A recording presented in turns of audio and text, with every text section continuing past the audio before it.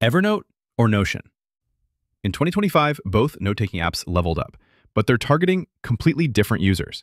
Here's how to pick your perfect match in under 2 minutes.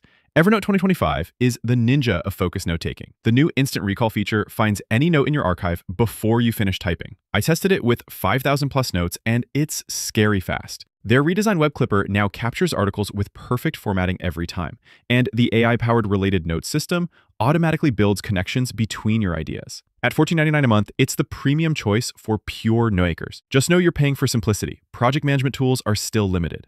Notion 2025 is your all-in-one brain. The new smart tables transform into calendars, Kanban boards, or databases based on what you're tracking. Their AI template system now builds custom workspaces by analyzing your content. Start typing meeting notes and it creates a complete agenda automatically.